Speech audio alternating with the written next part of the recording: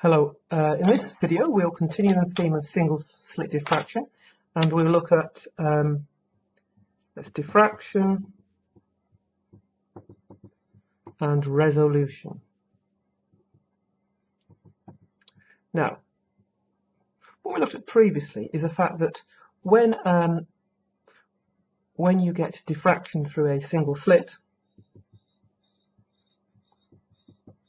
what you find is that you get a pattern, if the slit is slim enough, that looks something like this. We have a central maximum, then either side, so this is the center, and what you find is this here is known as the first minimum.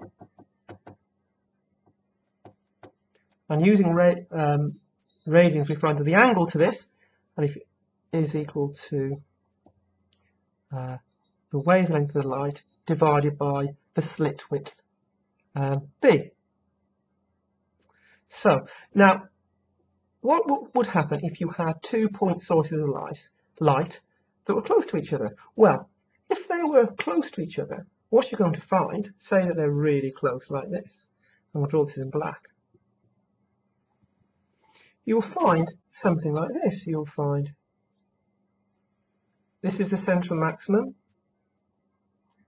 and then and what you find is it is not resolved. You cannot, so if these are 2 point sources of light, due to diffraction, what would happen is you won't be able to see them apart. They'd kind of look something like this. And they would merge and you couldn't see one shape from another. However, if they were further apart, it would look something like this. So this is where the central maximum will be. If they're further apart, that's the central maximum of 1. And I'll use another colour. This is the central maximum of the other, and you find they are easily resolved. They are resolved. You can tell between them. Now, what we're going to talk about is when they are just resolved. What are the conditions when they are just resolved? When you can just make out the difference between the 2 point sources of light.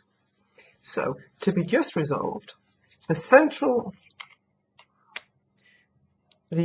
maximum of 1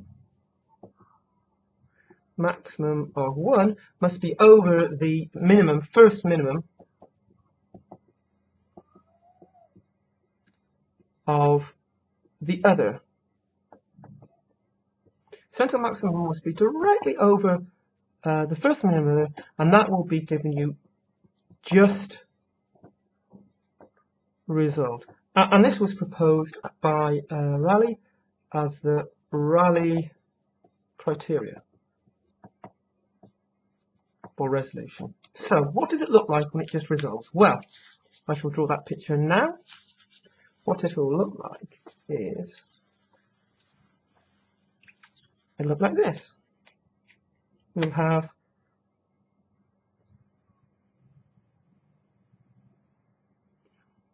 central maximum of 1, like that.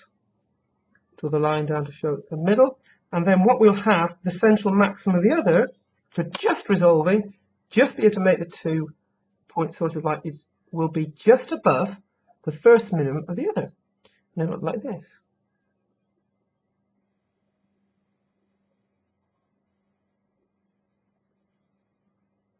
Okay.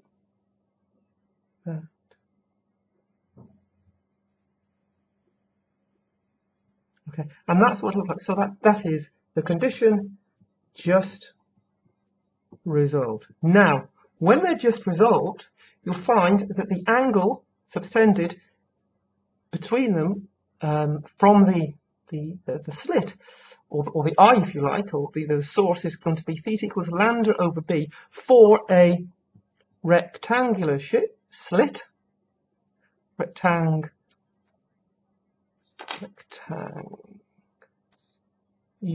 slit. And for an eye, which is a circle, the formula is changed to the angle of the first minimum.